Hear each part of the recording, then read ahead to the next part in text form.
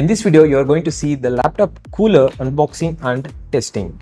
The brand is Klim, K-L-I-M. This gadget helps to cool down the laptop by pushing out the heat while using.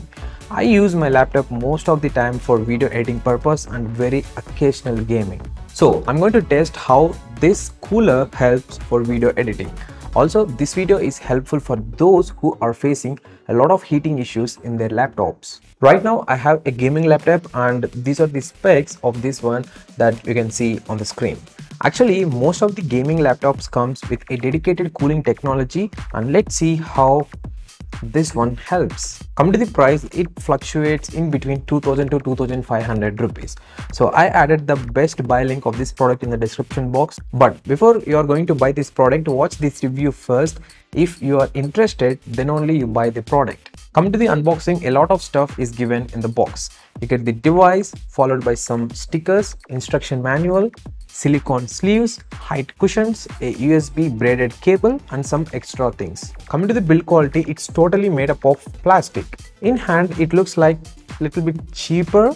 If you give this to any person and ask them to guess the price, mostly they will say it's less than 1000 rupees. Come to the weight, it was around 265 grams. Also, this one comes with 5 years of warranty. This is a great thing for this tiny gadget. Now, let's see how to connect this with your laptop.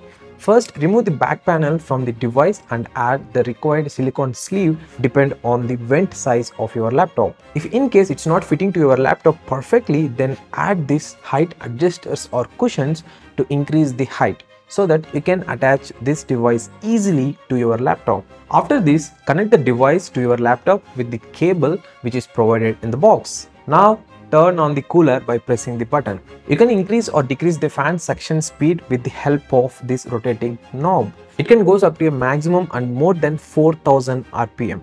Also, a small LCD display is there to show the current RPM of the fan. One more button they given to the side of this, it's for controlling the light. RGB light. Alright, now you've seen how to connect this to your laptop and it's time for testing. My laptop actually comes with an inbuilt cooling system. Let's see whether this device beats that or not. I'm going to exporting a 6 minute 34 seconds 1080p edited video. Also, maximum I'm going to start this test at same temperatures of the laptop so that we can understand the differences better. The first one is without adding the cooler and not turning on the cooling system in the laptop. Right now I'm exporting the video in Adobe Premiere Pro, which takes a lot of CPU power for rendering the video.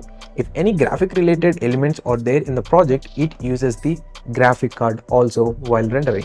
After every successful test, we check the time it took to complete and the maximum temperature it reached. Now our first test is completed. Let's check the results. It took 14 minutes 38 seconds to complete the rendering. The maximum temperature it reached for GPU is 80 degrees Celsius, which is quite more than usual. Come to the CPU temperature, it is in between 93 to 98 degrees Celsius.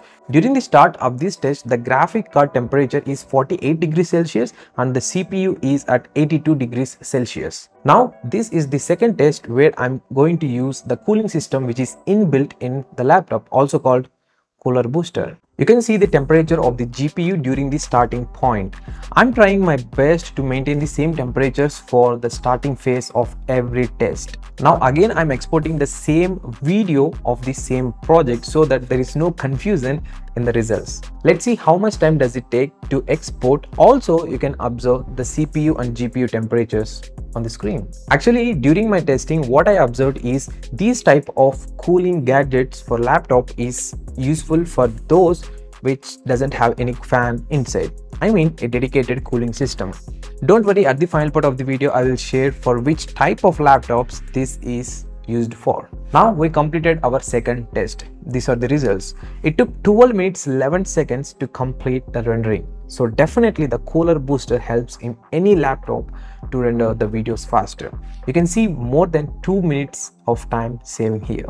Coming to the temperature, the CPU is in between 93 to 98 degrees Celsius, whereas the GPU maximum it touched 71 degrees Celsius, which is quite impressive.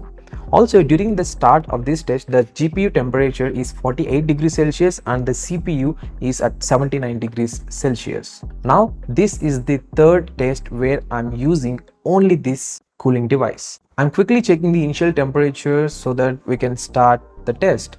The CPU is at 78 degrees Celsius and the GPU is at 48 degrees Celsius. Also, make sure that these results are just for reference. It totally depends on the type of project you are working with, and the temperatures, brightness, the background running apps and many more affect the overall time if in case you are testing in your laptop.